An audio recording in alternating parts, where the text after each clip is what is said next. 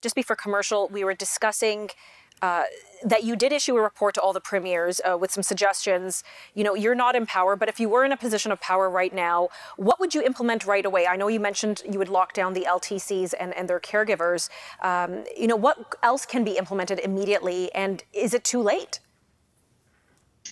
The first thing that, if I was working for a premier, the first thing I would strongly recommend is that we issue a written plan to the public for our jurisdiction.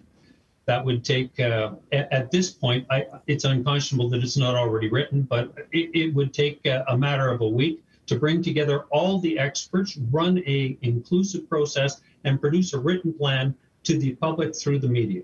The second thing, concurrently, would be to immediately quarantine our long-term care homes in each of our provinces of Canada and the staff that support them.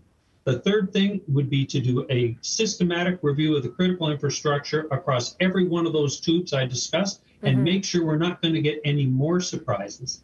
Then I would ensure that we remove the campaign of fear that is being perpetrated every night on the news by the premiers and their MOHs through the media, and give a new message of confidence.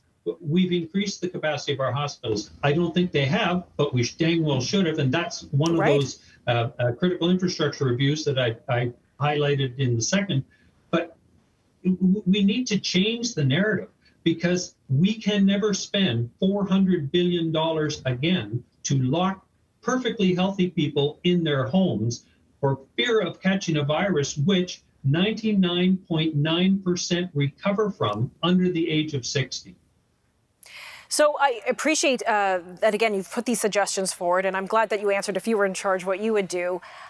It doesn't seem like anyone's listening. And I, you know, as a mother, as a wife, as a Canadian, I start feeling a little downcast and wondering, well, is there ever any end in sight to this? You mentioned a third wave. I didn't even know that we should be anticipating a third wave this October. I started getting anxiety from this. You're right, there's a lot of fear, because I think that there's no end in sight to this. Is there an end in sight?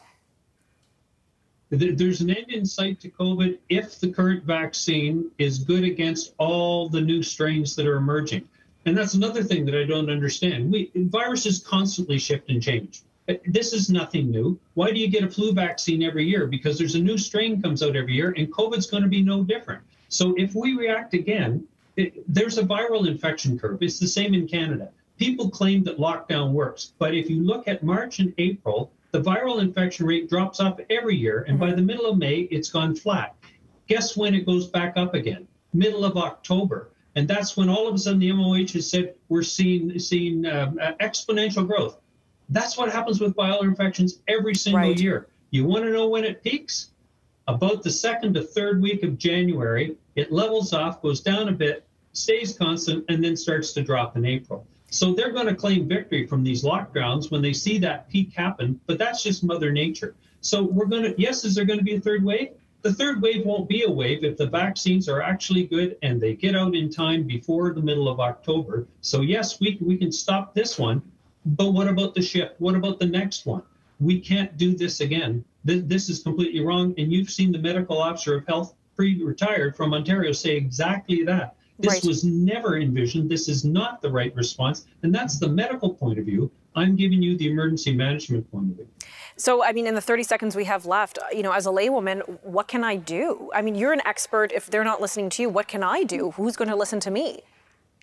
The only thing we can do as the Canadian public is overwhelm our elected officials. You have to tell them you don't believe what they're doing is right, and that you want to see something, either like I've said, like the medical officer, you need to see a process, you want a written plan, and you want to see our seniors protected now.